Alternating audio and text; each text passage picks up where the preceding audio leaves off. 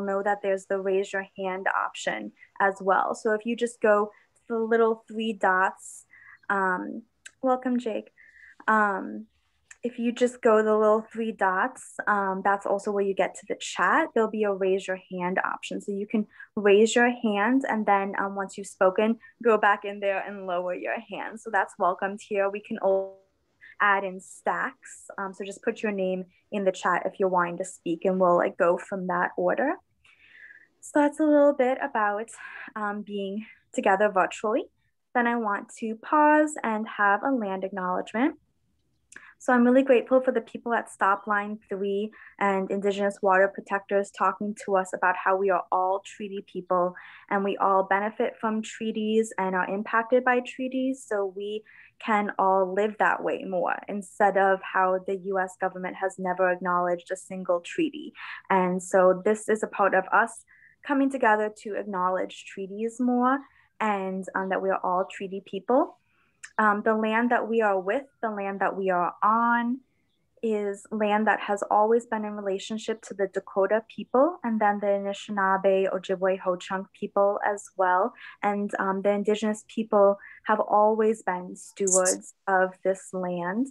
And then oppressive systems, settler culture made blockages to that stewardship. So we come together with the intention to clear away blockages, open paths in ways that we all can, from whatever means we can, for Indigenous leadership, Indigenous water protectors, Indigenous land stewardship. And so we just want to honor that connection that Indigenous people have been stewards of this land always and continue to, and that we all benefit from that, and let us clear paths to continue that for them. Also, it's a way to honor that we all come from people who had a relationship with land and that oppressive systems divided us from that relationship or tried to divide us from that relationship with land, with each other, with bodies, with animals, with ancestors. And so we come together in circle to try to reconnect and come together instead of dividing. And so that's the intention with land acknowledgements, is to honor the people who have been caring for this land that we all benefit from. And I'm grateful for all the people who I've learned from to be able to say this. Then I want to talk about Rights of Mississippi River. So Rights of Mississippi River and CELDIF are co-hosting this event. A little bit about Rights of Mississippi River is that we decided to remove the from acknowledging Mississippi River, according to Robin Wall Kimmer, talking about how the signals object, like the chair. We don't talk about the Caspian. So we're acknowledging the personhood, the living being that is Mississippi River. And so Mississippi, Rights of Mississippi River is a group that's trying to get the settler legal system and the mainstream culture to acknowledge that Mississippi River is a living being that deserves rights. Corporations have rights, apparently, so rivers can have rights as well. And a part of personhood rights is having a guardian or a guardian ad litem. And this is our way of trying to have settler legal systems recognize Indigenous guardianship of land by giving rivers personhood rights, and then they have the rights to guardians. And so thank you for joining us in that intention. And you'll hear from a few other members tonight. I'm just really grateful for you joining. Thank you so much. And we'll pass it off to CELDIF and Tish and Kai. Welcome, everybody. Thank you for being here tonight. I'm Kai Hushka. I'm an organizer with the Community Environmental Legal Defense Fund. And joining me tonight is Tish Odell, also an organizer with CELDIF. We are in, I guess, our fourth part of a four-part movement of sorts in concert with Rights of Mississippi. We had a three-part conversation series leading up to this workshop tonight, where we had questions and conversation about the Mississippi herself, had a general conversation about rights of nature, and then spent our last conversation circle with one another, just talking about the possibility, the premise of rights for Mississippi River ecosystem, what that would look like, what it would take. And those were meant just to be kind of more casual, interchanges conversation. And tonight, we'd like to kind of keep it that way as well. But Tish and I do have some things we'd like to present to you. We've both been doing this rights of nature community rights work for a number of years now. And through our direct experience and through connection to others have kind of come to understand this landscape and want to share that with you as best we can. It's a big topic, rights of nature, as well as a lot of what Caspian was speaking to in the sense of where our legal system comes from, how our governmental system works, the power of the corporate form, that in relation to the environment itself, how those who've been trying to do activism work on behalf of the environment, what they face based on how the system is set up and arranged and functioning. So it is a big complex animal that we won't get through in the way that we probably should, but we're going to touch upon as much as we can. And hopefully with the conversation and input and experience of you here joining us tonight, we'll hopefully end up at a further point than where we are at currently in sort of our understanding and maybe our energy and willingness to engage in this work. We arranged the workshop sort of in two parts. The first is really to try to give a little bit of a background on rights of nature, what we mean by it, where it comes from, how it's evolved, where it sort of currently sits, both the potential as well as the challenges and the threats to rights of nature as it sits today. The second part really is to kind of present a couple of case studies of communities here in the US that have engaged in this work, understand how they came to do it, sort of make a comparison to how this work really is about movement building work, that it is very transformational in the sense of what it's aiming to do in the sense of resetting our system. To understand that means being aware of how one needs to move perhaps differently than activism has been done in other circles. And then really the last part of the evening is for you as a group really to talk with one another. I'll probably send you off into small groups for a little while, just on what you've heard, what questions you have, and then we'll come back together to hear what that is, as well as to maybe spend some time talking about what it looks like to move perhaps the rights of nature work in your own communities, whether around the Mississippi specifically, or other ecosystems, depending on where you're at. We're making the assumption that most of you are from the Minnesota area or greater Minneapolis area, but there may be others of you from further abroad. So that's where we're going tonight. We're gonna kind of bounce back and forth with a bit of a slideshow presentation, but mostly would like to be seeing your faces as much as possible and engaging with you. Tish, do you have anything else that you want to say to kind of kick us off before we get going? No, just to welcome everybody. Thanks for being here this evening with us. And yeah, as Kai just said, I mean, it's a huge topic. So don't think that, after this, we're not going to, there's no test, so you have to know everything about rights of nature, because this is a big topic, and hopefully the conversations will keep moving after tonight. So. All right. I'm going to pull up my screen here. Let's see here. Trying to find where I need to go. Give me just 1 second.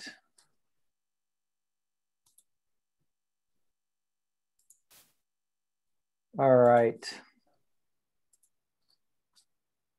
Let's see here.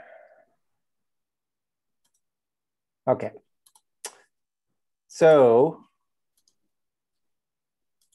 we kind of framed this, at least I titled this, I don't know if that came out in the invite, but I just did a workshop with a number of Waterkeeper Alliance people from the Western states, and they have been wrestling with what the world has looked like for them in the sense of the work they've been trying to do to protect waterways.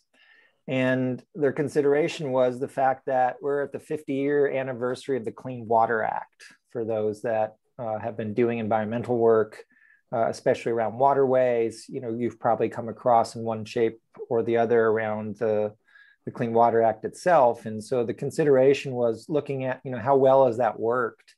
And do we really need to look at the next 50 years, let's say, differently than we have been in the way that we're trying to do the kind of environmental protection. And we had a really good conversation about rights of nature with that particular group, and they are also wrestling with the realities where we sit today environmentally, and perhaps needing to look differently at how we both relate to land and how we actually act on behalf of the land. As Caspian mentioned, our system today is so predicated on really a different form of existence relationship than traditional peoples have, in the sense of place and governance. And rights of nature in so many ways is really about getting back to that balance that traditional peoples, first peoples, have had. This first screen I put up there just to kind of give us a sense of where we're potentially headed here, which is, our legal system doesn't see the rights of nature. It doesn't recognize nature as rights. And in short form, it sees nature as property, as a thing.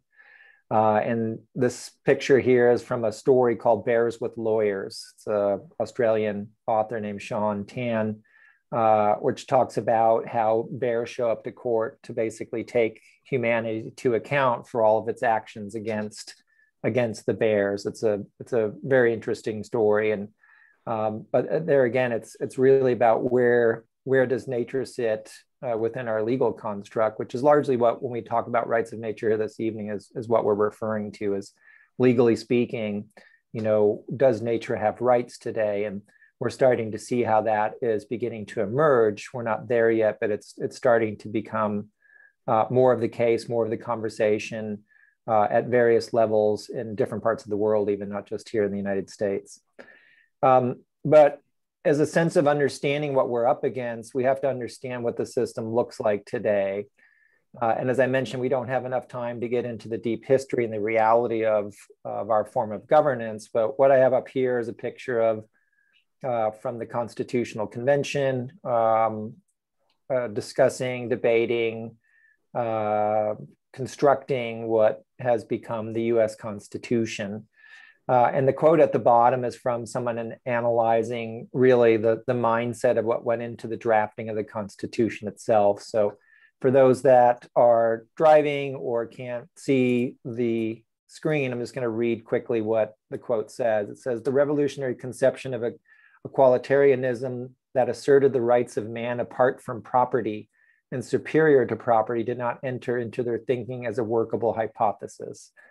And what Parrington, who the quote comes from, is saying is that those people, meaning the white men with property, who sat down and drafted the US Constitution, they really went in there to build a form of government that was about the protection of property, ultimately, with the understanding that that was really the key means of actually creating a balanced government in their mindset. And it was all through this property frame. So you can see already that the view of the construction of the Constitution, those who put their mental power towards it, had a very different sense of how human beings were supposed to be associated to land and everything around it, compared to that of First Peoples.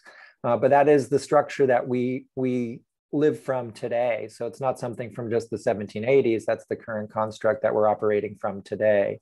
And that has informed other things like the regulatory world that a lot of you may have been participating in, whether you've showed up to be part of hearings, whether you've joined in legal suits, that all still stems from this property orientation of government. So it's not separate from that. It's very much enmeshed in that. So you can maybe begin to see why it's been so difficult to do environmental protection when our own foundational governmental document really wants to see the world through a property lens. Where that comes from, of course, is even more deeply around colonization, English common law, other European powers who took on a different sense of white superiority, white supremacy, and how that spread across the globe. But of course, it wasn't just the physical movement, but they also brought the systems of law and systems of governance with them. And it's very much what we adopted here in this country. The two quotes up here, one is by W.E. Du Bois. The second is by a guy named Robert A. Williams, Jr.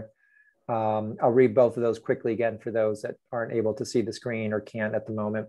The first one by Du Bois, he says, the reason for the world mastery by Europe was rationalized as the natural inborn superiority of white peoples, showing itself not only in the loftiest of religions, but in a technical mastery of the forces of nature. All this in contrast to the low mentality and natural immorality of the darker races living in lovely lands. It comes from a really great piece as he's analyzing sort of the colonizing mindset and what needs to be rationalized and normalized. And keep in mind, it wasn't just in social practice, but the colonizers ultimately always put things into law, you know, that the rule of law really moved things beyond just the sword. So we see that even today in the sense of how things are articulated in law today and the power that it holds. But this is really the legacy of the US form of government. And then to the doctrine of discovery, at the second quote here, Williams writes that the doctrine of discovery in its discourse of conquest asserts the West's lawful power to impose its vision of truth on non-Western peoples through racist colonizing rule of law. So this idea again of, if I'm a white European power and no other white European power has claimed it, then we will claim it and make it ours in order to use it. So you see how that property lens gets perpetuated.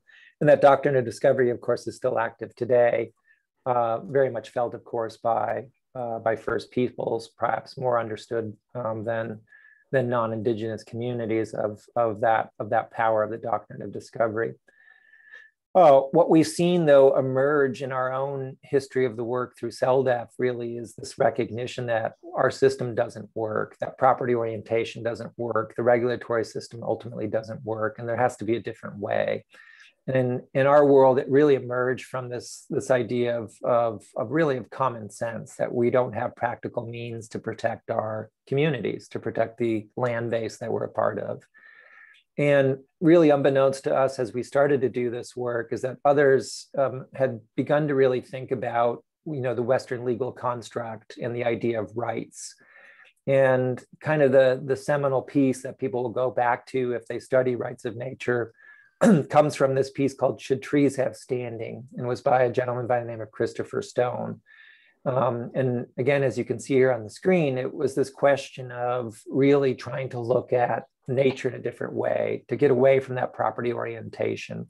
So the two quotes I put up here is from that piece. He says, I'm quite seriously proposing that we give legal rights to forests, oceans, rivers, and other so-called natural objects in the environment, indeed to the natural environment as a whole. So this is 1972. As Tish will bring up here in a little bit, our first community that we work with, Tamaqua Borough, adopted a rights of nature law in 2006. So you can see in the sense of movements how often, the question of something new coming, something transformational happening, can take decades before it actually materializes. And so that mindset, again, of movements needs to be understood in the sense of how these things move.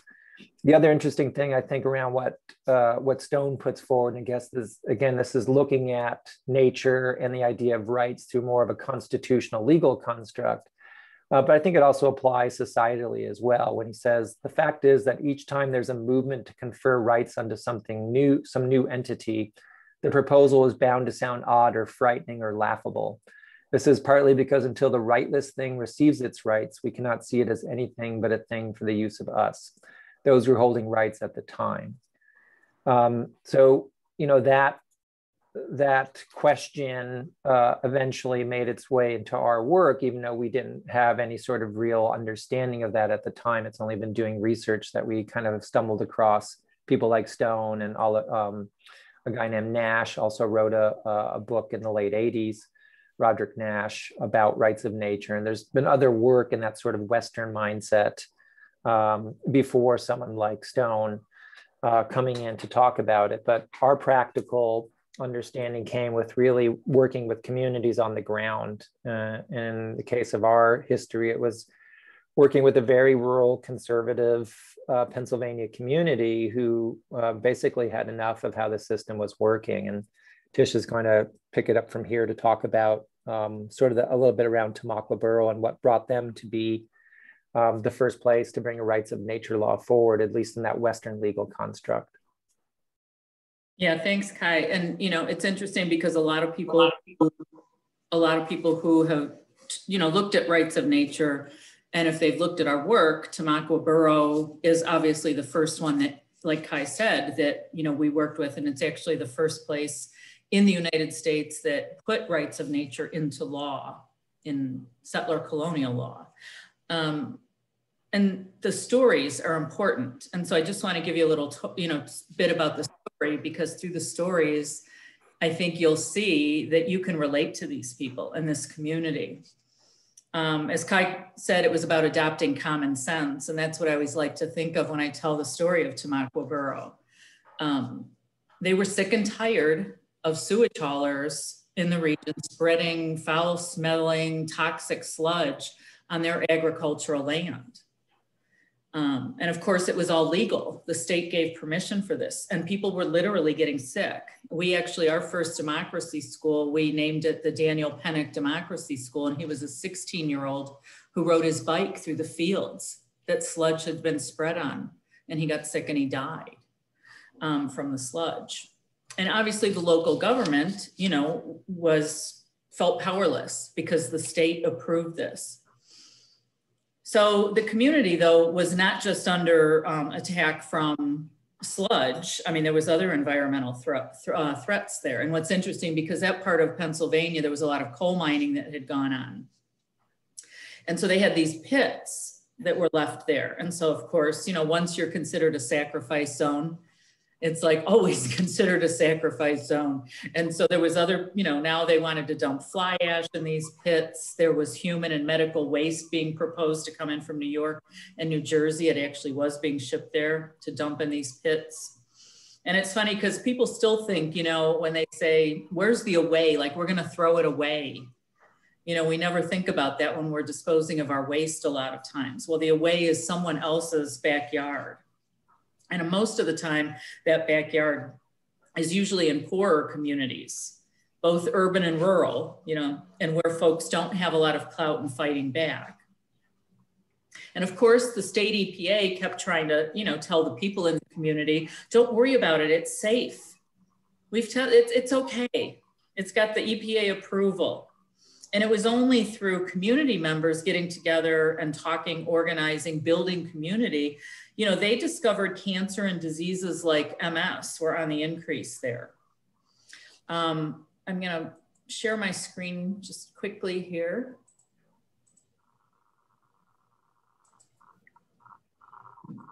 My slide. Just so you can see a little, to give you a visual of what Tamaqua Borough, what it looks like, just a little town, rural, like I said, PA. I'm trying to get to my full screen. Sorry, this is in the way. Let's see. Oop, current slide. There we go. So after, the community is building, more people are getting involved. There was a lady in the community. It always takes one, right? Usually it does tend to be ladies. And her name is Kathy Miarelli. And Kathy Miarelli is mother of two. She was a school nurse there. She decided she had to act. I mean, this information that was coming out just motivated her. She couldn't sit back, do nothing anymore. What she decided to do, and a lot of us make this decision, is to run for office. So she ran for town supervisor and she won. Of course, she was only one of 7. So it took a lot of work on both hers and the community's part to get support, to try and say, hey, we need to do something. And it was in 2006, CELDEF came into the picture. She found out about us and said, what can we do? And that's when Rights of Nature was like, let's try it, right? And let's put some language in here that you can't do it, make it illegal. Well, it went to a vote of the council. There were 7, the vote was tied. And the mayor was actually the one who had to break the tie, and he voted in favor of the Rights of Nature ordinance. So, it's kind of interesting with just one little vote, this may not have happened. But Tamaqua became the very first place in the United States, like we said, to recognize rights of nature. in law. And this one small act had ripple effect. And it moved on. It took 2 years. That was 2006. And then in 2008, someone in Ecuador, who would have thought, right, sees this happening, found out about it. And then they were rewriting their constitution at the time. And so that's how it got into the Ecuadorian constitution. I'm going to stop my share there. So again, you know, don't think anytime that the small effect, you know, what you're doing may seem like a small thing or it's inconsequential, but we don't know when we're talking about movements, what's going to be the next that's going to come along. Kai, you want to take it? Yeah, that's a good setup to really something that's interrelated to the work, which is what we've discovered is rights of nature has become not only has it evolved in the sense of communities, nations, courts making rulings, having conversations, passing policy in the idea or in the name of nature's rights. But I think the topic itself has become somewhat popular, somewhat vogue in a way. And people get very excited about the ideas, either from what they've heard or that get invoked when they hear rights of nature. What often gets overlooked, though, is the understanding that the dominant system is pretty much antithetical to the idea of rights of nature. That property orientation is very, very powerful.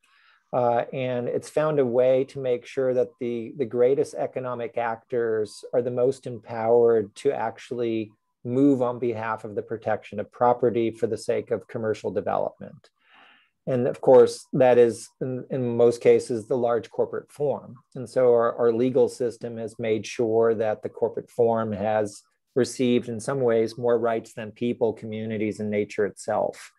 And with that understanding that rights of nature in most places actually around the world, not just the United States, there's a need to really look at government itself beyond just the idea of extending out protections for the ecosystems that we're a part of, but how do governmental decisions get made?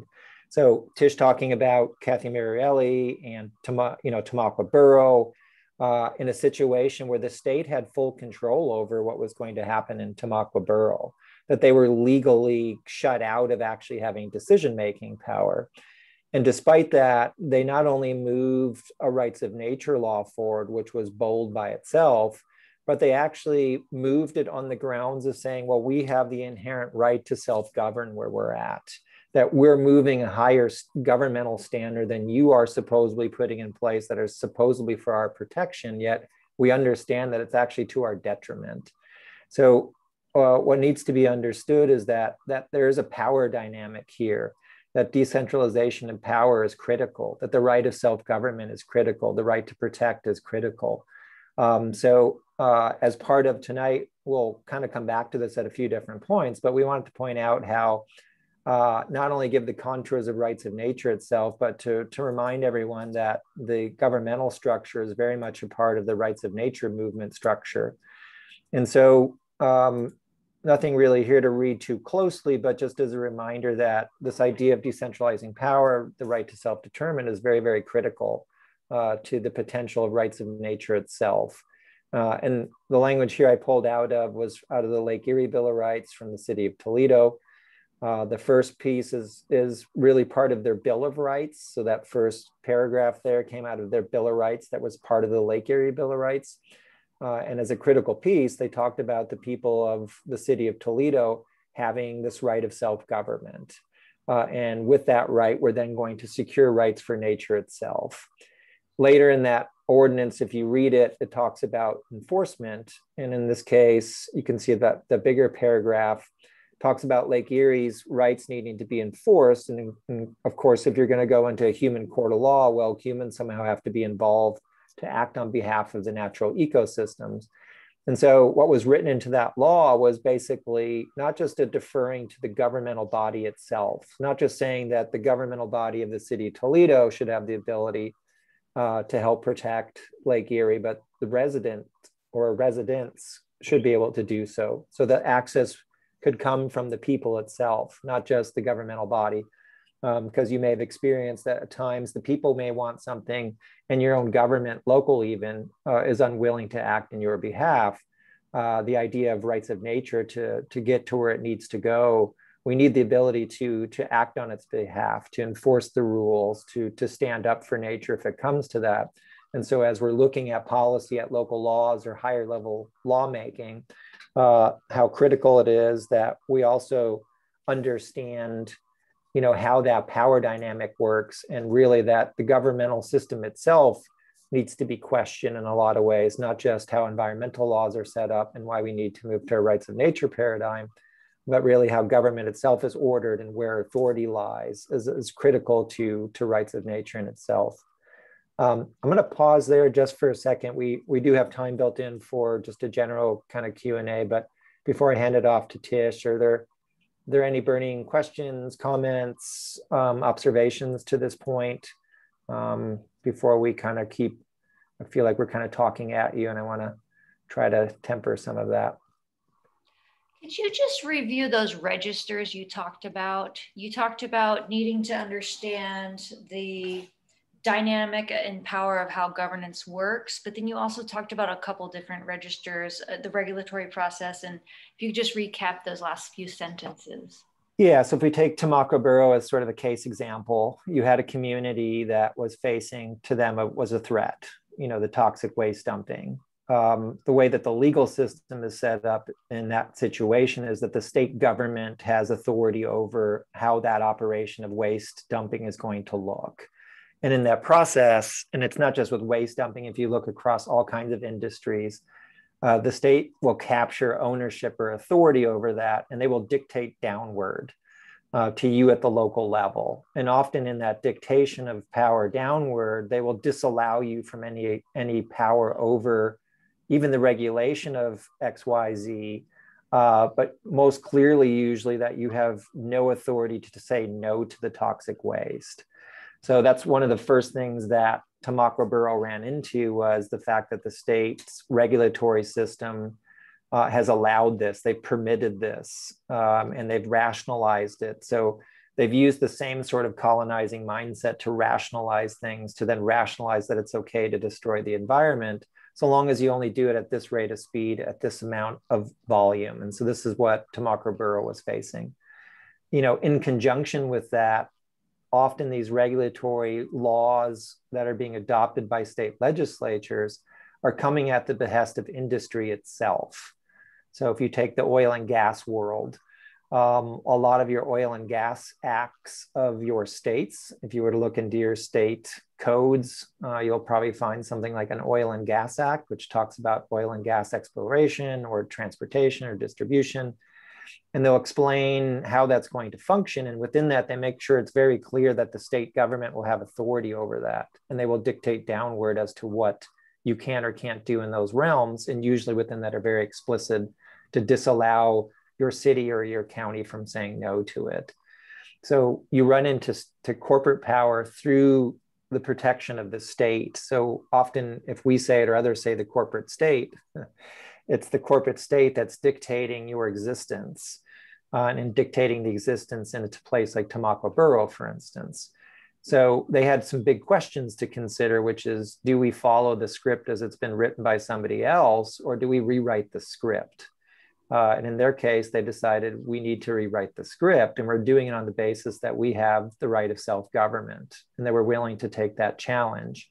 In addition to that, when they started to look at the environmental world, they saw that environmental laws are really mostly about allowing the environment to be harmed in some way.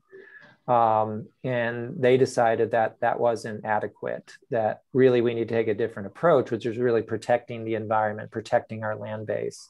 And in this case, on behalf of nature itself, which is very radical, at least in Western law, to really look at the community of nature itself for nature's sake, not seeing nature as a resource for human benefit. And so to construct that law and adopt it was also very radical for them to do that. So that combination of understanding where does authority lie, understanding really what is needed or what we want versus what we can get within what the system provides, and then understanding how that full system works today. So we have a very hierarchical system of governance that's very much about centralizing power, preempting local power, and ultimately, in a lot of ways, privatizing our own existence to the benefit of the corporate form.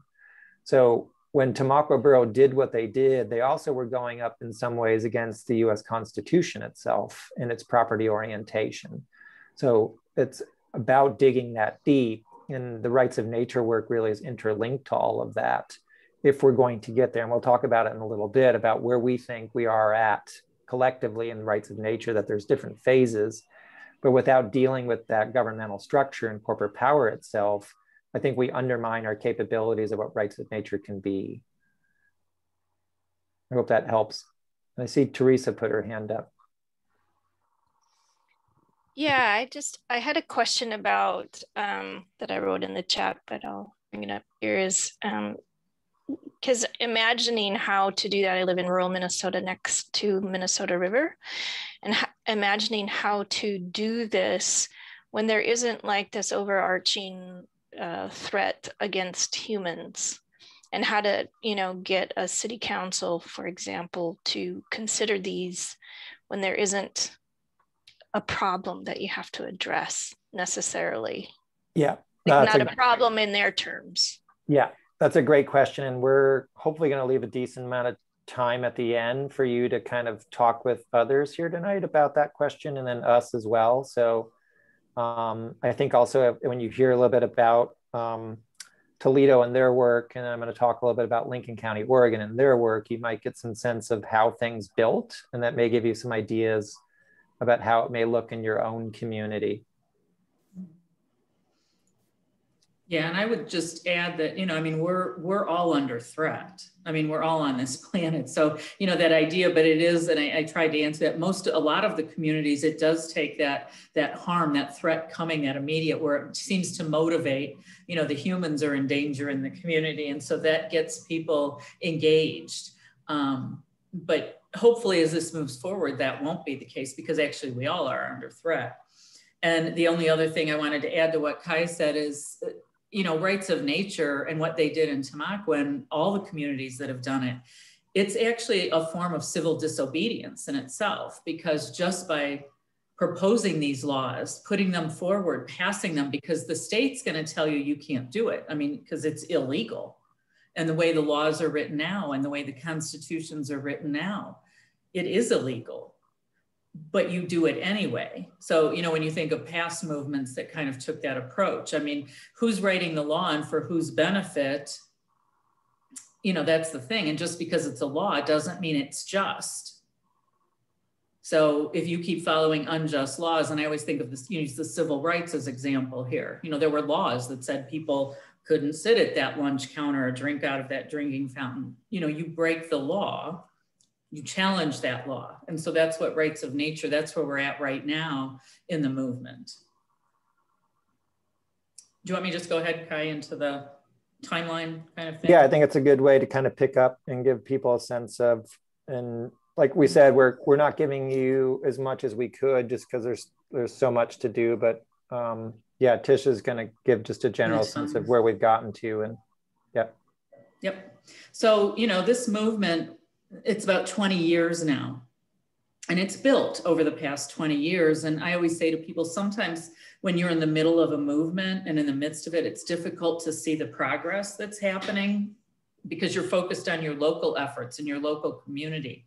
And a lot of times, be honest, the news a lot of times isn't good, right? You get challenged. It's like you're going up against this huge Goliath of an enemy, right? To try and make change. And so it doesn't always seem good. A lot of people want to give up because it's hard work. And so what we did, I'm going to share my screen again with you, is we put together a graph. And part of this graph is to show you the top line is community rights, because community rights really go hand in hand with rights of nature. It's the same system that crushes us in our communities when we try to take on social justice issues. It's the same system in place that prevents us from protecting our environment and nature. And we won't get into all that now, but the top line is community rights work and the bottom line is showing rights of nature. But the good news is you can see they're both going up. That's the trend. So this is supposed to be, you know, showing you and giving you some positive news here. That this isn't just theoretical, that it's really growing. And it's an invitation for others to continue growing this. We want to keep these lines going upward. I guess part of it is, you know, we're planting seeds and that they're sprouting in so many places, just like Tamaqua went to Ecuador. This has been happening all along. And this isn't all inclusive, but it's just a list to let you start seeing some of this, and that we have to start thinking globally, but acting locally, I guess. And the very first dot at the bottom, which you won't be able to read probably, but that's 1998. And it was Wells Township, Pennsylvania. And they were fighting corporate agribusiness. And they passed a Bill of Rights challenging corporate rights. So it didn't have rights of nature in it, but this is the precursor to then what led to Tamaqua in 2006. And also in 2006, there was Barnstead, New Hampshire, and they had a water withdrawal issue. They were fighting Nestle Corporation, again, a small town, and they were challenging corporate rights. So why does Nestle get to come in and take the water and bottle it and sell it somewhere else? So it's starting that mindset, you know, of people starting to see that the system is skewed. It's not working. Like, why can't we make these decisions? So then in 2006, is when Tamaqua passed. I'm going to put up this timeline. I know those of you who can't see the screen, but it's just a list of some of these that's easier for you to read than on that graph. We talked about Ecuador already.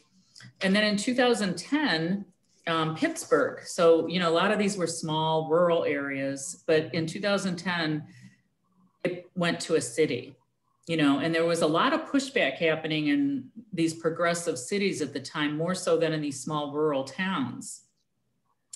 And it was city council that passed the law in Pittsburgh. So it wasn't a law that was proposed and voted on by the people, but the people had a huge influence. So it wasn't just that the council one day woke up and said, oh, we should put rights of nature law in to protect us from the fracking that's being proposed here.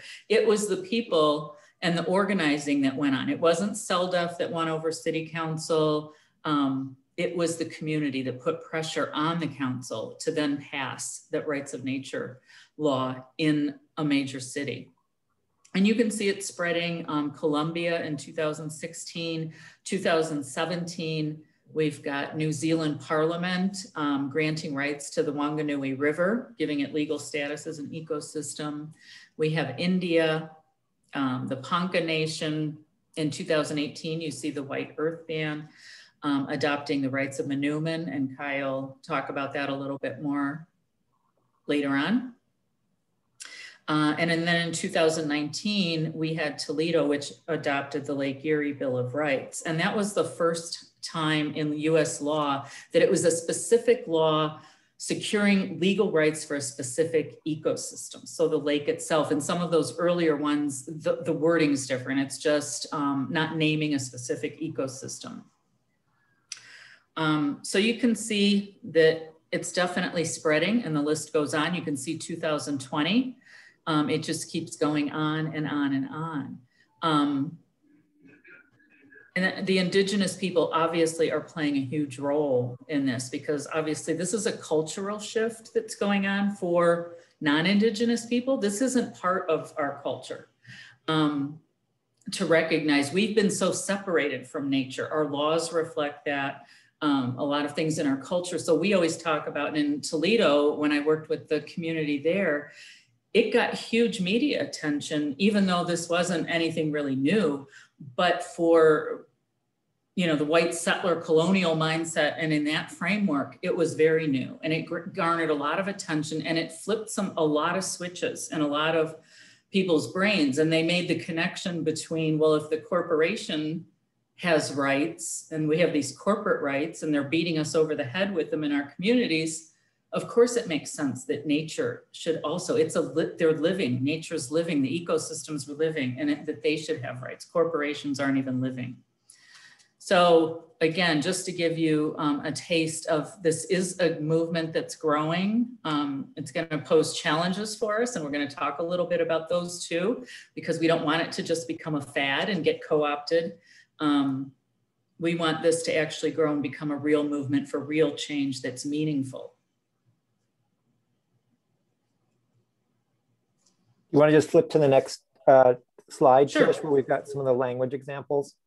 Sure. I can't get my box out of the way. Let's see. How's that? Is that better? Yep. Okay. The Lake Erie Bill of Rights, just to show you some of the language in the Lake Erie Bill of Rights and how it talked about nature. So it says Lake Erie and the Lake Erie watershed possess the right to exist, flourish, and naturally evolve. The Lake Erie ecosystem shall include all natural water features, communities of organisms, soil, as well as terrestrial and aquatic sub-ecosystems that are part of Lake Erie and its watershed. So you can see, I mean, Kai showed you earlier, yes, there's also, it's tied into the rights of the lake are the first rights that are put in there. They do include in there the rights of the people, that the people have a right to a clean and healthy environment. So that's what the people, but that they realize that's all dependent on Lake Erie being and the ecosystem being healthy. So that language is tied together in the law. And if we look at Ecuador, Ecuador was the first country to carve out rights of nature in its constitution. And it's in chapter 7. And you can see what's important. They put nature has the right to restoration. And this integral restoration is independent of the obligation on natural and juridical persons or the state to indemnify the people and the collectives that depend on the natural systems. So in its own right, in the cases of severe or permanent environmental impact, including the ones caused by the exploitation on non-renewable natural resources, the state will establish the most efficient mechanisms for the restoration and will adopt adequate measures to eliminate or mitigate the harmful environmental consequences. So this right, this idea that nature has the right to be restored. Toledo did put also in their law something about that, and that, you know, the restoration, the city of Toledo, if a court did give funds, it had to be used to restore Lake Erie and the ecosystem. Now, this is a movement and we're learning. Like each time, you know, one of these happens, it's a learning process and we're evolving in this. And so Ecuador, you know, I don't want to make it sound, you know, all perfect, because it does fall short, because in Article 74, they say persons, communities, peoples, and nations shall have the right to benefit from the environment and the natural wealth, enabling them to enjoy the good way of living. Environmental services shall not be subject to appropriation. Their production, delivery, use, and development shall be regulated by the state. So, you know, that could be a problem when the people aren't involved in establishing some of this. So this, because we've seen already the state is very easily co-opted. So, you know, we've learned from some of that language, the ones we're helping communities propose, we're showcasing that and saying, hey, you need to be aware of this. So changing some of the language. Kai, you want to talk about the white earth? No, yeah, I mean, just to say that's a good point in the sense that this is still ever evolving in the sense of how these things get articulated. It's also one of those things that as litigation may come up, you know, that will also prove to kind of give a better understanding of how the language needs to be constructed. So, you know, with that, there's still a lot of learning. And what we've discovered over the years is that as communities engage in this, that becomes helpful for other communities, which helps other communities. And so the more that we understand, the more we connect, the more that this will evolve into really what it needs to be. And so this is kind of what you're seeing here. I mean, Lake Erie 2019, Ecuadorian Constitution 2008, the Rights of Newman 2018. So you have kind of two more recent ones and one from a while back. You know, one from a municipality, one from a federal constitution, and the last example, just to give you a taste of language, this is from the White Earth Nation, so not too far from Minneapolis there. And this is a section from that. There's more in that law, but this is the section we just pulled out just to give you a sense of the language used there. So rights of Manoomin or wild rice within the White Earth Reservation possesses inherent rights to exist, flourish, regenerate, and evolve. So you can kind of see some of that parallel language that was in the Lake Erie Bill of Rights, as well as inherent rights to restoration, recovery, and preservation.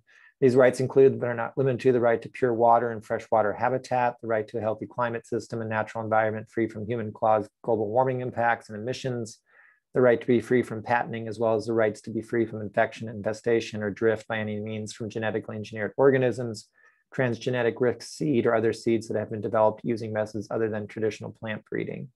So, here's, in this case, a tribal nation articulating a rights of nature law specifically for the wild rice and the realities of what makes for a healthy ecosystem for the rice, for all the various reasons, not just the use of it for diet, but of course, the cultural and other realities of what that means to the nation there. And so this was their language to articulate what the law needed to contain. And like I said, there's more there if you haven't read it. We just wanted to give you a sampling of how different rights of nature laws have been articulated.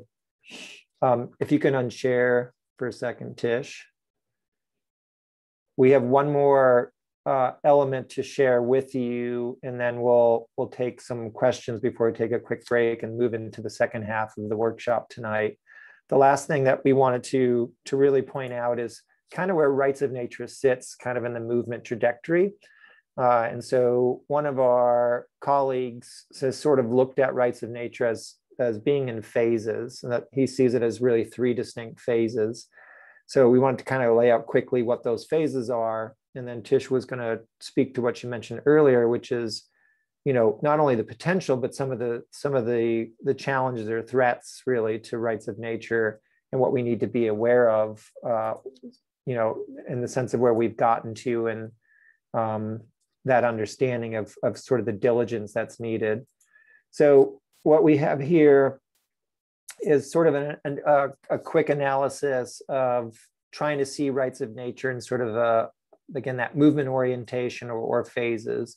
And the first phase is back to Christopher Stone, sort of, if you have no rights, then those who have rights just can't really conceive of the rightless containing or holding rights. And so that unthinkable phase, which if you think about it, Tamako Borough, 2006, I can remember being involved in rights of nature efforts a couple of years after that. And anytime that notion of rights of nature was brought up, it was attacked as being laughable. You want to give rights to trees and you want to give rights to rocks, and I won't be able to mow my lawn. And, all the ridicule would be lobbied and, attacked in the sense of the ridiculousness of the concept. What we've found over time is that we've moved really out of that phase. And I think, work like Lake Erie and Toledo was a big push, as well as others leading up to that point, to move it out of that first phase. So it's no longer unthinkable. It's no longer able to be ignored. It's no longer laughable. It's really into that second phase now, which is, well, how does it work? So this is the mechanisms, the mechanics of it all. And so what's written here is, we are at the point in the movement for rights of nature that is not enough just to articulate the conceptual shift from ecosystems as property to rights-bearing ecosystems. We must now advance legal mechanisms by which ecosystems will have rights and avoid the pitfalls that will recuperate rights of nature back into the colonialist, capitalist, white supremacist, patriarchal system. So you're right at this cusp, potentially, at least in this country, of moving it even further than where it's come from. But with that, it's also under threat of potentially sliding back into the existing system. So this is why we've reinforced that you can't ignore governance and who makes governmental decisions.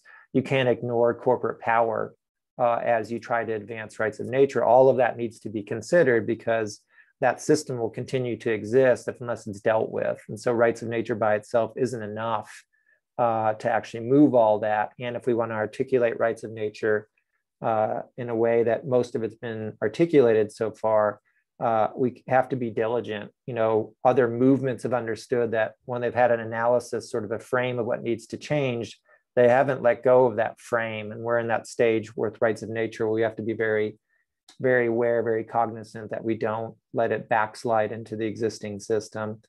And so if you make it out of that, you know, then you're into this third phase, which is if we're able to really get it there, one of the biggest contenders that we have to deal with is really the corporate form, and how we have to actually deal with things like corporate constitutional rights. And the example that we have in our own history is, think about the Civil War amendments, of the 14th being, you know, the right to equal protection and due process. And those who know that history understand that that 14th Amendment right was largely exercised and enforced to the benefit of the corporate form more so than it was for freed slaves. So for the Black population that now was seen as more whole, or seen actually as rights-bearing, really seen as people for the first time under the law, they weren't really able to exercise the 14th Amendment, but the corporate form was. So this idea of power crawling into advancements of rights to its benefit, we can't ignore that. And so that's why it's so critical that if rights of nature, for instance, evolve beyond just being embedded in local government that makes it to state and the federal level, we have to understand that there's a whole other system going on, and we have to be, again, diligent about dealing with that. Otherwise, rights of nature itself is not going to materialize in the way that we would like it to. So we bring this up just, again, to be aware in the movement orientation of kind of where we sit and what needs to be understood.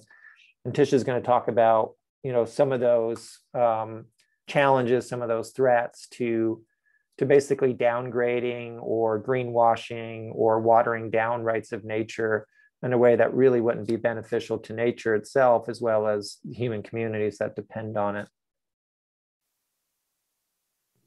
Thanks, Kai. One of the things too I wanted to point out, because we know the Lake Erie Bill of Rights was sued, they were sued within 12 hours after passing the law. And just to give you a little flavor for how the court and the system looked at the Lake Erie Bill of Rights and what they said about some of the language, this is right from the decision. And they said that the Lake Erie Bill of Rights has already injured the state, at least on paper. So when you think about that, how ridiculous on paper, like, so they didn't even have time to use their law, right, in any way, but they've hurt the state on paper. And they said the state could also be sued under the Lake Erie Bill of Rights for failing to sufficiently protect Lake Erie. Yeah, like, no kidding, that's what they were trying to do. You aren't protecting it. And then the farm, the corporate farm who sued, also falls within the Lake Erie Bills of Rights crosshairs too. The business spreads fertilizer on fields in the Lake Erie watershed, arguably infringing the watershed's right to exist, flourish, and naturally evolve. So the risk of lawsuit under the Lake Erie Bill of Rights is particularly high because enforcement does not depend on government prosecutors. Toledo residents may file suit themselves. So, you know, they very much know exactly why this law is a threat to them. And so that's why they need to make sure they tried to squash it immediately and didn't want anyone else to try and take it up. And he also makes the comment, the judge, he said that the authors of this law failed to make the hard choices regarding the appropriate balance between environmental protection and economic activity. So in other words, it wasn't the choice they would make, right? So I just thought you would like to hear some of the language that the court system's actually using. They're not going to be the ones that are going to make the change right now. They'll be the last to change. The laws change, so culture changes, the people put pressure on the laws to change, and then the courts will be the last. So anyway, back to opposition and the threat of, you know, deep greenwashing and co-optation of rights of nature. You know, rights of nature expands rights for both nature and the people in the local communities. And so whenever rights are expanded, that's about shifts of power. And it's about shifts of power from those that have all the power over to the rightless. And so they're losing that advantage. So of course, they're not going to be all thrilled. The people who own the property and have the power and have all the decision making are not just going to sit by and let this happen. So that shouldn't be any surprise. We should be fully prepared for that. Also, as the movement for rights of nature grows in popularity, we have to be careful. And one recent example we had was in Florida. In October 2019, the Democratic Party of Florida passes a resolution that includes the following: it recognizing and protecting the inherent rights of nature as we have done for corporations. And that grabbed a lot of headlines for that effort. You know, it was also to get votes, right? It was coming up on election season, and Florida has a ton of water issues. And immediately there was a bill introduced when the Florida Democratic Party brought this up as part of their platform. And the bill was brought up to preempt any rights of nature laws from going forward. And the legislator who introduced this said, you know, there will be chaos. This is going to tremendously damage the economy. He warned of all this litigation that was going to cost cities and developers millions of dollars. So all those things, you know, again, you can't have this. Well, so the Democrats, you know, came out and said, oh yeah, we're for rights of nature. But when these preemption bills came out, guess when the vote happened? They all voted for these preemption bills on rights of nature.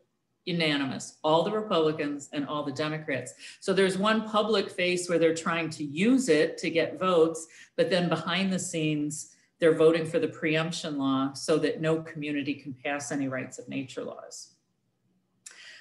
We also have to be careful. There was a law also passed, you may have heard about it, in Orange County that claimed to be rights of nature laws. And one of the things that happened with that law is, of course, we, you know, applaud any community that takes on and takes the efforts wanting to protect nature and wanting to protect the water. But that ordinance, what happened is it wasn't actually drafted by the community group, people who were really concerned about protecting it. They let the elected officials draft the law. And they put things in like, the right to clean water was only for citizens. And then they defined the legal status of citizens to people who have legal residence in the United States. So in a way, you know, that undermines the rights of undocumented people and the human rights like that the UN recognizes we should all have a right to clean water. So there was a problem with it there. They also, it banned any governmental agency, non-natural person or corporate entity from intentionally or negligently polluting the water. But then it defined pollution in the context that the state defines it as. So again, letting the state define what is pollution is a problem, because their idea and what the people in the community might define it as could be completely different. That's what we're seeing when Kai talked about the regulatory measure. Additionally, you know, what they did is, you know, they capitulated and said, we want to keep this, it will stay in harmony with any superior state and federal law. Well, that also is a problem. We've got to challenge those state and federal laws that allow for the destruction of nature and looking at nature as property. So it sounded kind of good and it made a lot of headlines, but when you really cut to the, you know, meat of it and what it actually said, this is the kind of thing that we have to be worried about in the future, so it doesn't get co-opted, the rights of nature. And in the end, you find yourself, oh, yay, we have this, we think we have this, and then you try to use it and you find out it's not doing what we need. We've already had that with the Clean Water Act, you know, the Clean Air Act, and we don't need to duplicate that whole system. Kai, I don't know if you had anything you wanted to add, or if I'm looking at time. Yeah, I'd like to just turn it back to the group for a couple minutes, and then maybe we'll take like a quick 3-4 minute break, and then we'll jump into the second half. So, but before we cut out for a break, again, other thoughts, comments, thoughts percolating that people want to jump in with? I just have a question. What is the schedule for the remainder of the workshop? Are you going another hour? What is your plan? Yeah, I think we have another about, I think 40 minutes. And then I think the Rights of Mississippi group, remind me, I guess, how much time you guys need at the end, and I can answer that better. It's like 5 minutes. Okay, so we got about 45 minutes or so, and the idea was to do basically a fairly quick kind of case study of two communities, and then turn it over to you guys to have some more kind of smaller group discussions. So we've got another about 45 minutes after we take our break. All right, I'm gonna just get this rolling, and as people head back in, you will catch on. So what we wanted to do in this second half is really kind of get down to some of the, I guess, the more on the ground practical conversations. So maybe getting back to a little bit what Teresa asked earlier about, I live somewhere, what does this look like, and how do I get engaged in this work? So we thought we would give a little bit of a case study on two different communities that we've worked with, just as examples. And I guess to more directly answer your question, Teresa, it is a lot more difficult when you don't have the big threat. I mean, that's just what we found, even though I think to Tish's point, there's clearly all kinds of things happening on a daily basis. There's all kinds of crises that are already there, but when it's not really visible, it is a lot harder to do this kind of organizing work. It's just how it is, despite what you may see in your own community. There's a different kind of, not really a different kind of work that has to happen, but you have to take, I think, extra efforts to actually to materialize stuff. So you just have to dig in harder. I mean, is a simple way to maybe get at your question, and we can talk more detail here in a little bit. So what we thought we would do, like I mentioned, is just talk about two of the communities who have done the community rights of nature work.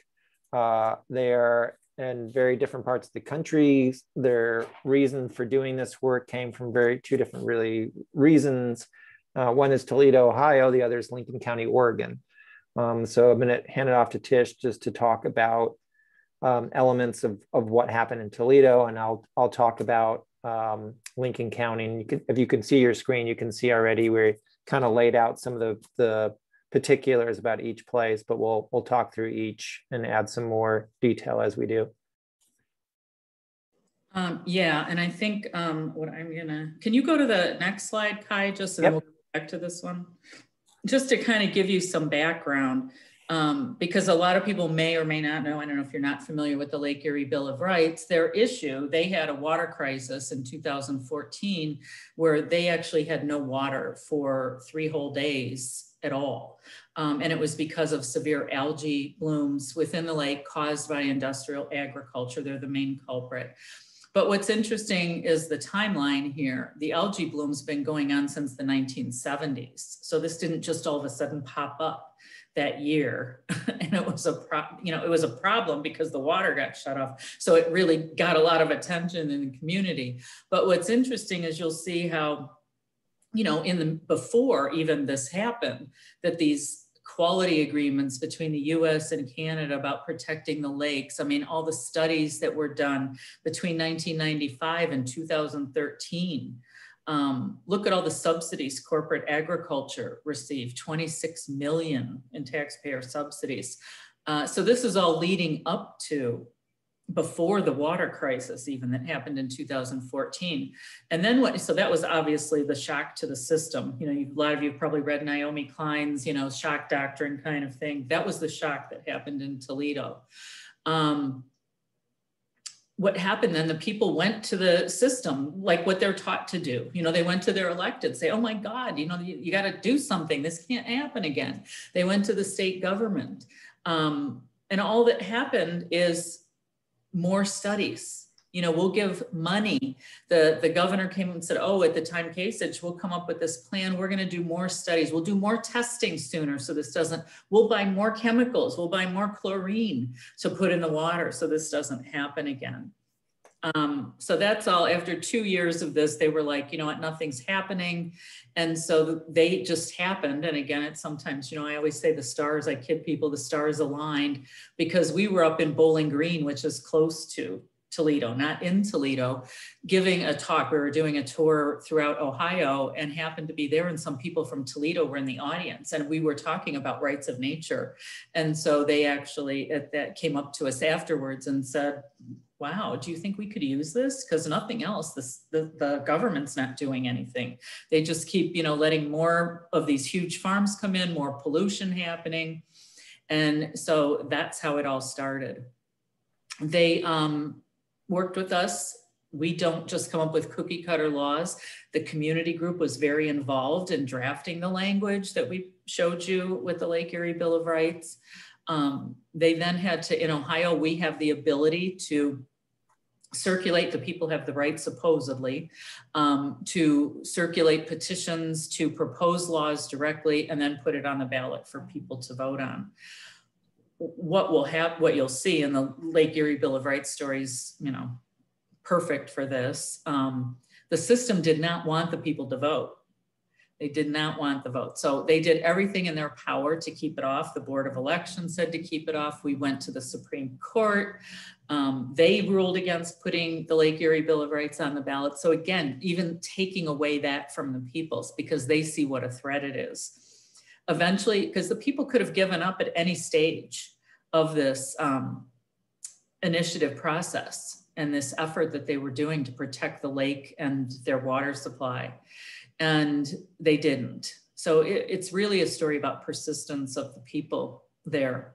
And finally, they did get it on the ballot. It did pass. And then, if you know the story, what happened is 12 hours later, the big agricultural entity sued to have it overturned. There was a huge amount of money poured into, I should back up a little, in the campaign. That was big, over 300,000. The community group raised about 6,000. So definitely a David versus Goliath kind of story. And it still passed by 61% of the vote. What you also see is the court, the judge, not letting the people enter the case. They wanted to enter the case. It was their law. They were the ones that proposing rights of nature, and the judge would not let them in the case because the farm sued the city of Toledo, which is much different than, the people of Toledo. The municipality didn't pass this law, the people did. So, the court, that was in federal court. We also, at the same time, right after it passed, May of that same year, there was anti-rights of nature language that was slipped into a budget bill. And what it basically says is that no community can pass any law, rights of nature law, language for, rights, an ecosystem, nature at all having rights, and that you cannot represent them in court. So in other words, they can't so they shut the courts down to this. We still have other people in Ohio working on rights of nature law. So that's what's important here. It's that the fight continues. It doesn't matter what the court does. There is still another lawsuit going on. We don't hold out much hope. It's 3 residents in Toledo brought what they call is a pro se lawsuit, and that is without an attorney. And they have filed to in the county court, so not in the federal court. And we actually did have a little win there, and that case is still continuing. But again, we don't hold out much hope, but the point of it is the attention that it got, and we have other places in the state and in the country that are still proposing rights of nature. And to me, that's the most important thing that can happen from this case. Kai, you want to take it to Oregon? I will. I will fly us to Oregon from Ohio. Yeah, so it's in Oregon's case, their issue is, you can see on the screen here, their issue is industrial logging. So Oregon, Washington, lots of places out west, very heavily logged still, like other industries, very much corporately controlled. One of the larger timber companies in Lincoln County is actually an investment corporation. So they're not even, let's say, even historically a timber operation. So with that has come more corporatized factory-like practices. So clear cutting is a very common practice, large timber units being clear cut. And as part of that operation, there's a heavy amount of pesticide spray. And in Oregon and Lincoln County as well, it's fairly mountainous. So most of those pesticides are applied aerially. So a helicopter flies over and actually sprays the chemicals. And this has been going on for decades. Originally started with Agent Orange. So during the Vietnam era, that Agent Orange that was used as a defoliant in the conflict over in Vietnam was then being used in the timber industry. Also for the same idea of keeping, in this case, competing plant species from outdoing the commodity trees. With that, though, heavy amounts of environmental damage came about with that. Very much documented damages to human health to the point where alarming rates of miscarriages were transpiring, deformities. In some cases, babies actually being born with basically the most minimum of brain development. This is the level of toxicity that Agent Orange has on humans. So despite all those efforts, even though Agent Orange was eventually ceased, there's been derivatives of that still sprayed today. You know, the people did all they could to try to get the powers that be to stop. So not so different than Toledo in the sense of a long legacy of environmental harm with very little to no action, and in fact, authorizing the continuation of it. So like Toledo, the people there drafted a law banning aerial spray, and in the process recognizing the rights of ecosystems also not to be sprayed. They too got theirs on the ballot and it was voted in. Like Toledo, heavy corporate opposition, dollar-wise in the campaign, probably $600,000 spent. We found out later there was a campaign before the campaign paid by the large chemical lobby for the big chemical companies. They spent probably $1.5 million to lobby people against voting for their aerial spray ban. So to Tish's point, you know, this is not just it's clearly an economic challenge, but it's a political power challenge to the corporate entity when you start actually exercising your rights, and they don't like that. So they pull out all the stops to try to dissuade you and convince people otherwise. Similar to Toledo, the law was challenged. Right now it's in the appellate court in the state of Oregon. The case is actually being heard by the appellate court on June 1st. But also like Toledo, because people decided that they had enough. I mean, taking kind of cue from someone like a Kathy Marielli back in 2006, that enough's enough. You know, they've got other places now considering the same kind of law, despite the consequences that might come from it. So this is part of that movement orientation, that civil disobedience, that challenging of unjust law, that rights of nature world really is deeply steeped in. So before we kind of hand it off to you to talk with each other, just want to kind of highlight, you know, really the similarities of what's happening in the rights of nature community rights world. These are just a small comparison to some of what we see as the elements of really movement building, you know, that they start locally. They have a certain view, a certain value system, a certain frame that they're working towards, that they're aiming for structural change. Movements always aim for structural change. If you think about rights of nature, the structural change here is to move nature from being seen as property to being rights-bearing. That's a huge structural transformation. It's fairly seismic. And the idea of, you know, breaking law to change law. So to Tish's point earlier about the lunch counter sit-ins, you know, those were all tactics used to challenge unjust law. And very similar things happening in the rights of nature community rights world. There's this challenge going on to go after unjust, illegitimate law. And one last screen before I go away from here, if I can get my computer to work. Let's see. Okay, this is just another bullet list of what we see as kind of characteristics of what rights of nature lawmaking looks like at the community level. You know, so that there's usually this existing threat or a proposed threat, pipeline coming in, frack well, factory farm, gentrification, something ongoing like pesticide use, whatever it is, the toxic algae blooms. The second thing is something we haven't really talked about, but that whole structure of legal doctrines that operates around the corporate rights, around preemption, nature being seen as property, the regulatory fallacy. We call that the box of allowable activism, that communities are trapped in that right now.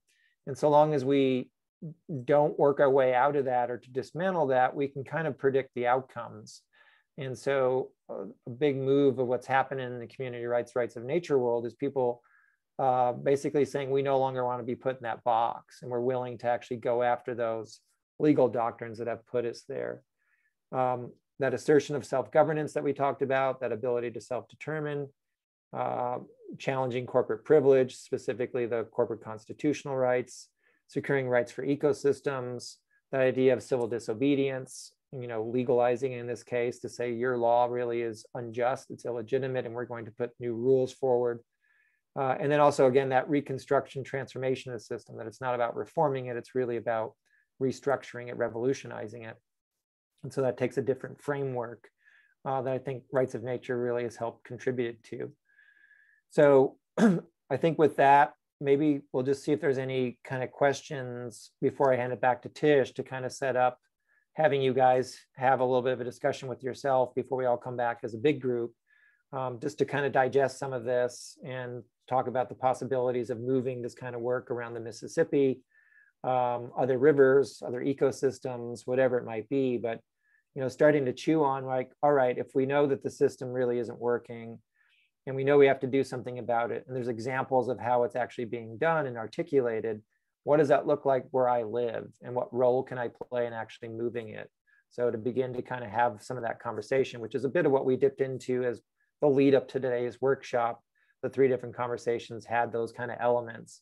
And so we kind of want to return to that sort of idea of talking with one another. But before we hand it off to you, are there particular questions, comments, anything that people want to bring up before we break out into little groups?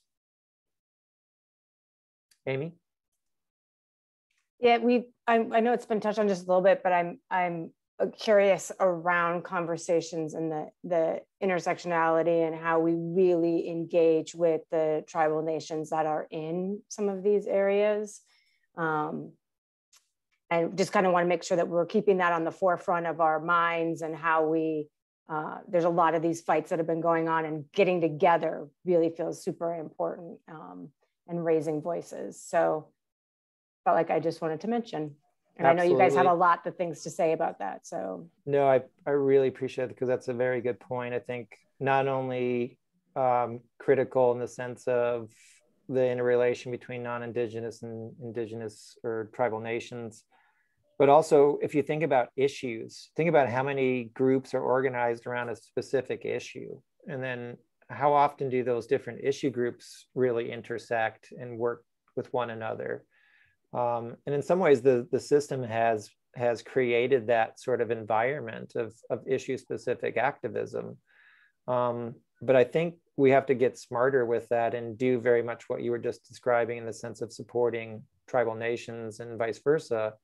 The same thing I think needs to happen around issues, that we have to understand it's the system, it's the structure that's affecting all of these things. And so if we don't deal with the structure, we know again where we end up. So yeah, that's a big element that needs to be figured out and worked on, because with that comes power, right? I mean, it's the people power piece.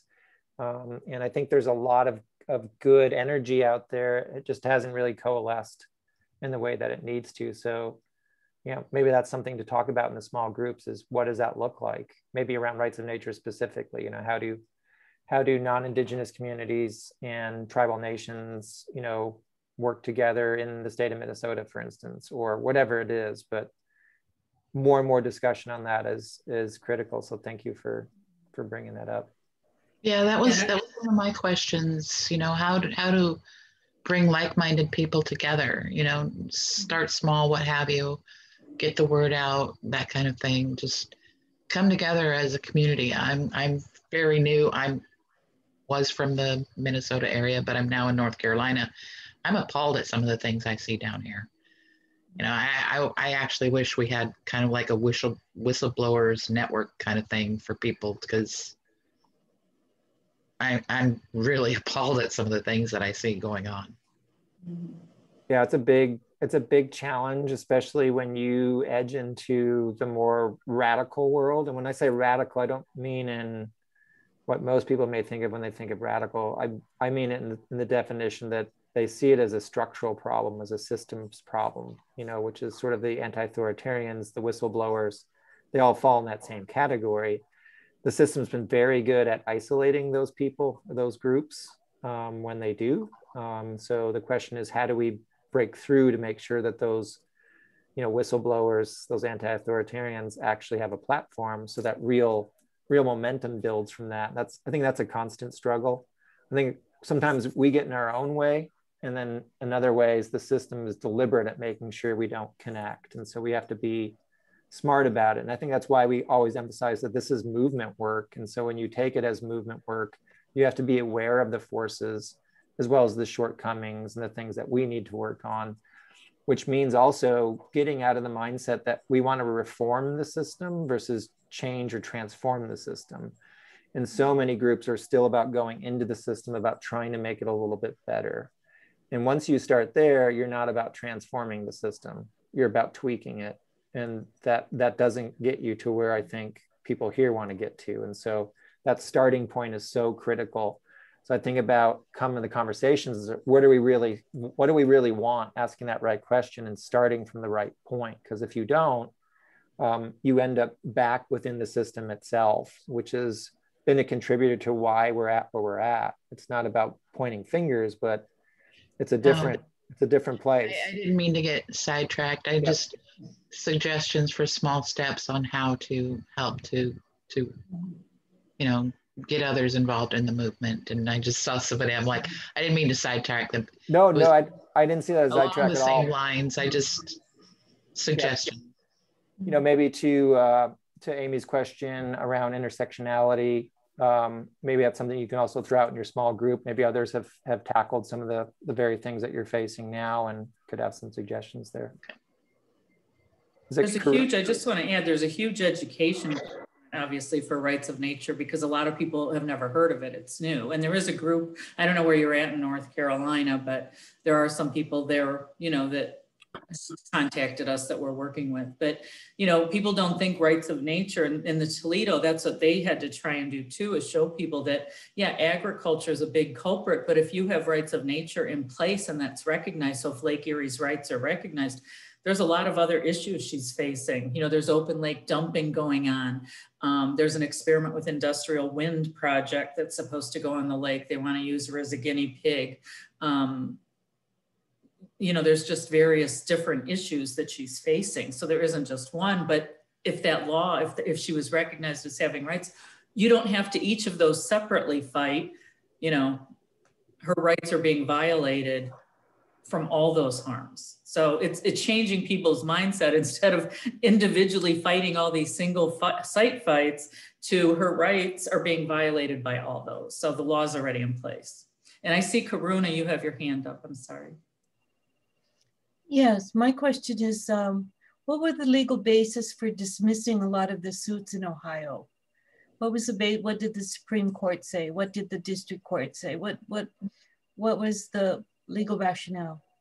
Well, a lot of it depends. I mean, a lot of it is in the federal case, it was that they claimed that it was vague. The rights were too vague. They used that as one of the criteria. Also that corporate, you know, rights were endangered. Like you can't, the other thing is that the state owns the lake. They actually said that language. And so that bit that the Lake Erie Bill of Rights were threatening the state and its ability to, you know, have the power, because they were the sole owners of Lake Erie. And so this local community can't pass these laws.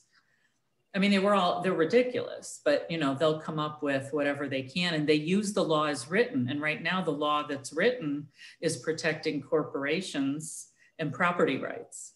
And so that's why I said the courts will be the last. But all this is about putting pressure on, you know, people see that as a loss, but that's in our minds. We're in a movement. You have to change that mindset because the Lake Erie Bill of Rights may have been overturned, but there's, like Kai said, and I've said, there's other communities. I'm working with communities trying to do a Ohio River Bill of Rights. So it's about spreading the information, the education, and as more people hear it and understand it, they are still going to go ahead and keep pushing it forward. That's how the movement moves forward. Yes, but if by asserting that, we still have to counter those other arguments that prevailed in Ohio, for instance. Mm-hmm. Right. Yeah. And more people, but as more people in community after community after community understand it and put pressure, you know, yeah, maybe they're going to have to, you know, get in the streets. Maybe they're going to have to take over the courthouse. I don't know. You know, nobody knows. That's the other thing with a movement, where this is exactly going to lead, but it has to come from the grassroots and building that pressure upward to change the system. It's not going to be the system top down giving it to us.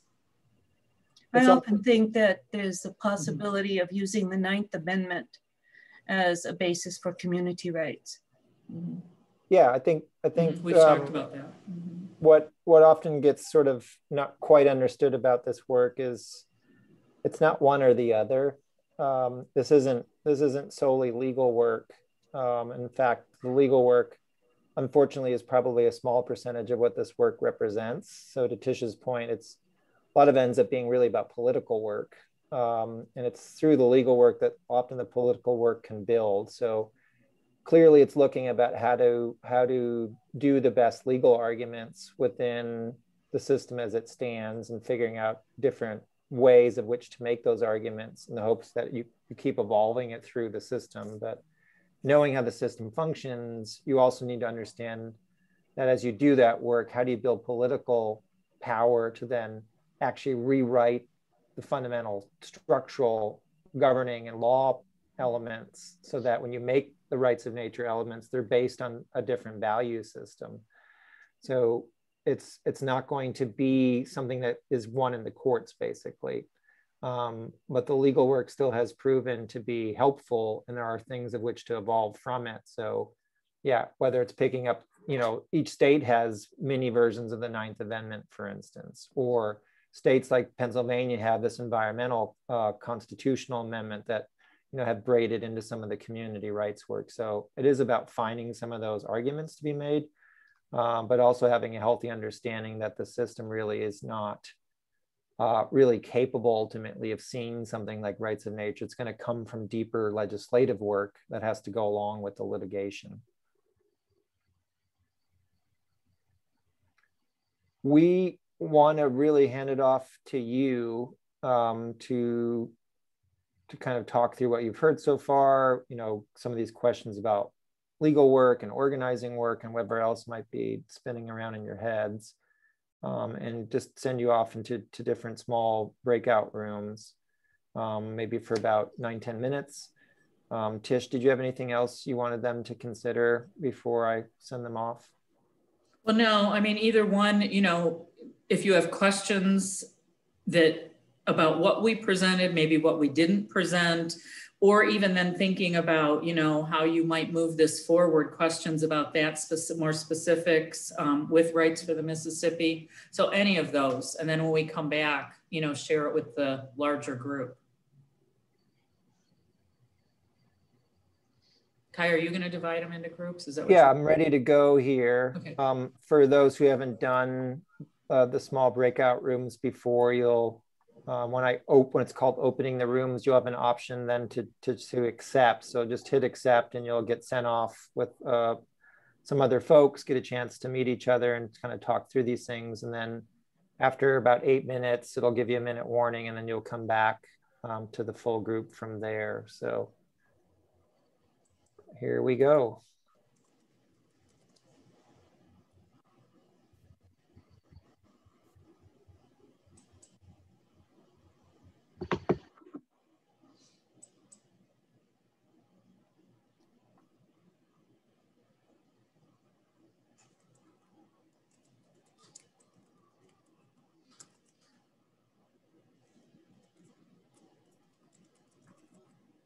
For those that haven't gone, have you not gotten an invite or just making sure?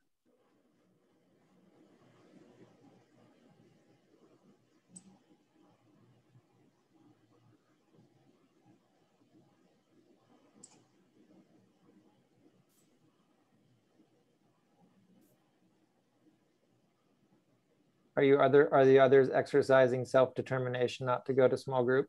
Yes. And it feels really good, actually. Yeah, I have to partially respect that. So since Yeah. part of this is really about being disobedient for what you think is just, so. I don't want to interfere on your own time for a break if you No, need. no, we're fine. We just want to make sure that people have a chance to kind of talk with one another versus just listening to us. So Sure. Yeah. No, I just have some. Yeah, and I know Amy and Jean and Frank are here, so I just have a burning desire with some thoughts. I'm teaching a course on the rights of nature and multi-species justice right now. Actually, it's called Worlds Beyond the Human. So I have some things I'd like to ask if you have a moment. yeah, I guess we're our own small group right now. So Yeah. Okay, Amy, I just want to be mindful that I know you're going to do a presentation. So if you needed to address something, please go ahead. Nope. I think I didn't get assigned because I might be one of the co-hosts. So I'll sit in here or go to another one of the rooms. You go right ahead, Chelsea. Okay. Well, thanks for your time.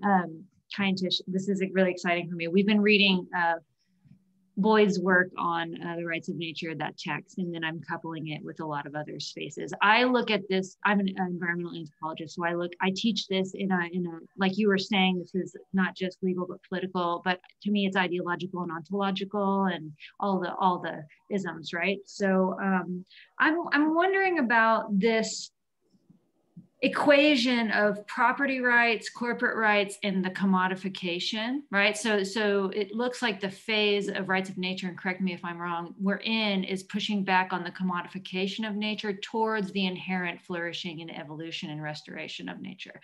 And using that is community rights is sort of the tool that then interrupts that process. And inside that is this anti-individuation. And so I'm wondering if like the fourth phase of rights of nature is going to then incorporate challenging private property rights as well. And if you've thought along those lines and if there is some discourse around that. yeah, I think that it's interesting. Is one way to get at that question in the progression of the work, for instance, publicly talking about the reasoning behind the Constitution and that it's a property document was not an easy thing to talk about 8-9 years ago in public, because it's so sacrosanct. There's so much mythology built up around the Constitution itself. That's gotten a lot easier. Rights of nature as a concept, as we mentioned, it is in this other phase now where it's not really, I mean, it's clearly laughed at and attacked by the corporate interests, but I think overall it's something of which now it's about how does that interact with individual rights as well as property rights. So there's this sort of like kind of this battle going on between the rights assertions and trying to figure that out and what that looks like. The bigger discussion on property rights itself really isn't being done as openly as it needs to be. Yeah. We have a colleague of ours that wrote a book called Wealth Rules the World, which is an attempt to get at that bigger question of property rights. But clearly, I think you understand inherently within rights of nature is very much a challenge or attack at dismantling the notion and the power of property rights. And I think getting in that, delineating what we mean by property rights. You have big property and you have small property. There's your house, but then there's also the permit, to put the pipeline in. Well, guess what? That's property. So what does that property look like versus, shelter for an individual family, and being able to split those things apart. But I think you're right. And whether that comes into another phase or it's integrated into the expansion of rights of nature and really the idea of communal rights or community rights, that's something that's going to have to be contended with. And obviously the sooner the better, but it's also a very difficult cultural question, because even for probably the most staunch progressive, it probably will start to raise hair on people's necks when you start going after the notion that property rights really need to be dealt with, which is really also and in some ways already happening, you know, with the proposal of land back, because, right, I mean, land back has to get at, you know, reassessing, you know, who has access, maybe more so, or who has rightful connection to, perhaps, versus who owns, you know, again, that language piece has to come into play. But yeah, that's exactly a huge what I was thinking too. And just recently I was in a panel that talked about that how land back isn't just material. So the way that you just broke it down, as well as this, the private property or property in general not being only material, but it's the next sacrosanct horizon, right? And potentially in the movement. Right. Yeah, but I think there's some really clear linkages with land back. And also, I like how you linked it back to self-determination and sovereignty too, because this is once again where Indigenous nations are, you know, the leaders in this, in determining, self-determining, and also hunkering down with community rights instead of individual. And also, if you probably know, it's also a huge challenge for tribes.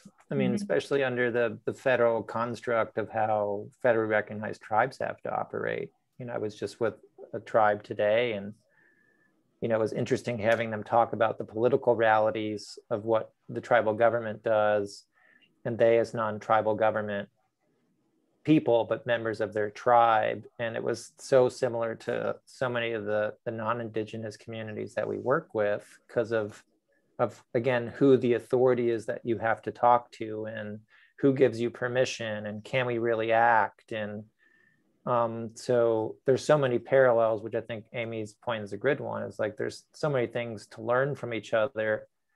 The deeper learning clearly of traditional, you know, knowledge needs to be understood by non-First Peoples.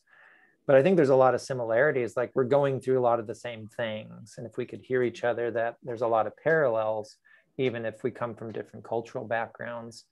I think we gain power with that. So yeah, that's a big piece to kind of work through. Yeah, there's a lot. And that's, yeah, we run into that in communities all the time. I mean, and I've talked to communities and said, well, is it right that the richest person in town that owns the most land, maybe high above, gets to then, you know, do what he wants with the land that maybe affects everybody at the bottom of the hill? He's at the top of the hill, but he owns the most property. So getting them just to start thinking differently about private property rights, because, you know, we assume that means, you know, some people think, well, I'm going to protect it. Others are thinking, they don't realize in our system of law, that means you can destroy it, you can harm. But again, that idea, do you have the right then to harm the entire community's water supply or the entire community's air that they breathe? So you're saying responsibility, you know, it comes with responsibilities. Right. So you're differentiating the notion of private property, saying it's asymmetrical based on wealth accumulation. And that's what people aren't realizing. Yeah. So interesting. This is so great. Thank you. I want to talk about green criminology, but the next hour of the workshop, huh? Yeah. Who was just who was I just talking with? Elizabeth? Yeah. Is there water there? There's about 6 acres of wetland. Yes. There might be a route for wetland protection to go that way with the watershed district. Have you tried that? Well, it's a very small portion of the property, and it won't. The wildlife needs the entire parcel in order to flourish. So thank you for that thought. You're continuing, yeah, your small group into the big group, and the rest of us, we don't know exactly what you're talking about. Well, yeah, you should have been in room 4. Yeah. No, darn. Wow. No, that's good. I'm glad though. Yeah, but the rest, what are they talking about? But no, so if someone wants to like discuss what, I don't know if we have any time left actually now. I'm looking at this. I don't know, Amy, how much, or Susan, you guys want here at the end? We took your time. We just need a couple minutes. Okay. I guess if there's some burning question that came up in your small groups that somebody wants to get out, and we'll try to answer it really quickly. No, you guys answered your own questions. I like that. One thing because I can put the sign-in sheet, I'm going to put the sign-in sheet back into the chat one more time, and we'll have people's emails. And we absolutely want to continue these conversations. And so there's ways that we can stay connected to come up with more ideas. It sounds like there were some interesting conversations in the group. So I will drop that. Thanks. Yeah, and just to put you more on the spot, Amy, not just you, but your group, I mean, our understanding is there's really strong interest in actualizing rights of nature work in your communities there, and ideally putting rights of nature laws in place for the Mississippi and and otherwise. So it's going to take a critical mass. And so having these events like tonight and the other ones are really about finding like-minded people to do the heavy lifting. And so, yeah, I would encourage you to, if you're not already connected to the group, obviously put your name in the list there and find other ways to keep talking to one another. We do these things and we end up, being conversation starters, and people want to talk to us at points even after the workshop, where we do that and we're happy to, but it's also critical that you as a community, talk with one another as much as possible and don't wait for events to do so. Just reach out to each other. Teresa? Yeah, I mean, I think this is something that a lot of people in greater Minnesota face, is the, that we are an agricultural state, and agriculture has huge impacts on the environment. And there's a ton of tiny towns. And so even bringing up, for example, tiling in agriculture, which, floods rivers and dumps all the chemicals in the rivers. And, it's like, there's so much shushing of this, even just opening the conversation, that in some ways it feels impenetrable. So like having some clues on how to do that, alternatives, when people's livelihoods are based in commodification of the environment, where do we go with that? That's it. Nothing big.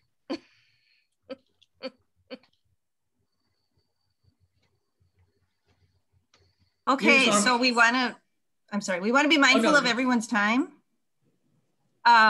So I really want to just say so much appreciation to Tish and Kai for leading this and sharing all your knowledge and your work with us. And to everyone else that joined us, we're so thankful that you were here. The Rights of Mississippi River Group meets every other Saturday. So we're meeting this Saturday from 10 to noon.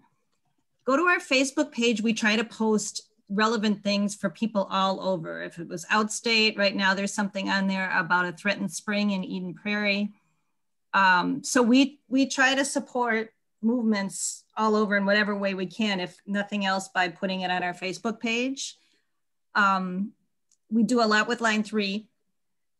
So please go look at our page. If you'd like, come to our meeting. Know that we will reach out to you again in some way to think about what we can do with this group of people so that we can give you all access to each other. And if you choose, keep getting together in some fashion and keep growing and supporting each other in this paradigm shift.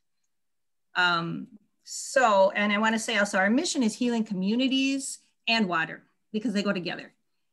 And that's something that we're focused on, getting legal rights for Mississippi River. And we also want to support all kinds of communities to support clean water and the people that are made of water. So in our 2 minutes left, we usually sing out. I'll let Amy introduce the song and sing us out. And then if you have anything to say, you can put it in the chat, but otherwise we just sing out our meetings. Amy? Yes, so again, we want to be mindful of everyone's time, but I think I can do this in this time. So there is the Nibby song, which is a water song, and it was written by a woman named Doreen Day and her grandson. And I'm kind of trying to multitask. So I will put it in the chat so you can read the story of how the water song came to be. There are many other water walker stories around this song. There are multiple women who have brought this song to life, walking around various bodies of water, some singing to the water every single day. And it's become part of what we do in our meetings to sing the song to kind of bring it back into a different kind of form of life as we talk about water. So I am, like I said, just doing a bit of multitasking. I am going to put a link. Actually, I can probably share this. I'm going to share the words just so you can see this. Everyone can see that. So I will be singing it in Ojibwe, and we sing this song 4 rounds. So thanks again, everyone, for joining. Ni be kizage iko kimi kwechowe ni miko kijawe ni miko ni be izage iko kimi kwechowe ni miko kijawe ni miko ni be kizage iko kimi kwechowe ni miko kijawe ni miko ni be kizage iko kimi kwechowe ni miko kijawe ni miko. Water, we love you, we thank you, we respect you. Thanks, everyone. Thank you. Thank you. Thank you. Bye-bye. Bye. Bye. Bye-bye. Beautiful, beautiful voice, by the way. Thank you.